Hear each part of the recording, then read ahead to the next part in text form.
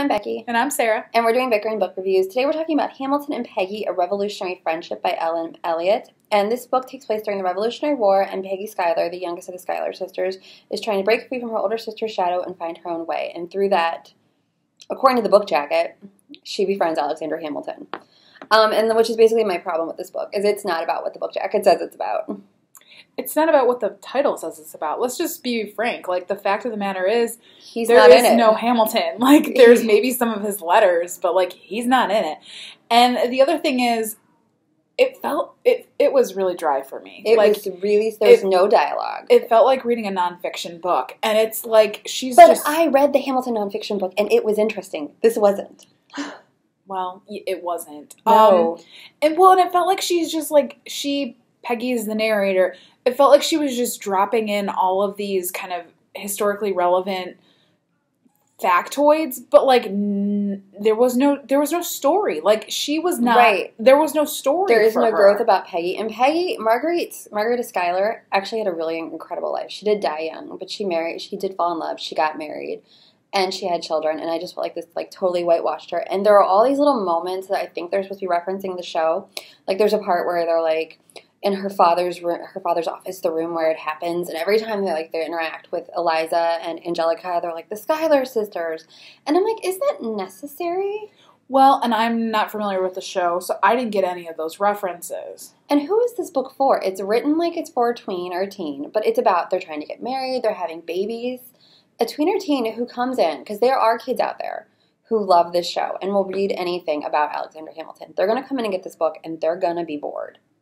Because I was bored. I'm afraid that if I keep reading books about the American Revolution, I'm never going to want to pick up a book about the American Revolution ever again. And like I said, I don't like books that they tie things to things such as a musical that's popular with its name and its title and its description because it sells it.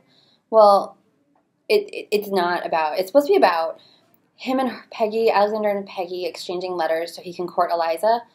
No. There's like a letter and that's it. I can't even, but like the thing is, like, the concept is unique. It could have been interesting. I mean, because she seems like she could have been a really interesting character. She could have stood on her own. I think it just needed to deviate more from the musical, I guess. Even though I'm not familiar with the musical, I think that it just kind of rested too much on that. To me, it felt like she just wanted to write a book about the American Revolution, and she was like, oh, I can get it published if I reference Hamilton. See, but, yeah, because it wouldn't have, Yeah. And historically, like, do you know, history-wise, like, was it accurate? Wasn't it? I'm not really quite sure. Broad strokes, it's accurate. There aren't a lot.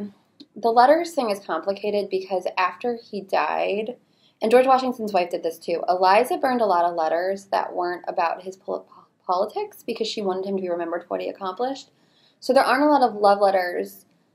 There aren't that many letters between him and Peggy. So they could have had a relationship. They could have had a friendship. He was with her when she died. There's a letter he sent Eliza because he did view her as a younger sister. And, like, the ideas of, like, Burgoyne and that stuff and the stuff with Philip Schuyler, that was broad strokes accurate, but I don't know the details how accurate it is. Well, and I also wonder kind of how much history played into it, because I expected a really decent bibliography at the end, and you didn't get that. You did get a thing about where she goes on about how much she loves Lin-Manuel Miranda. Which we do, too. But still.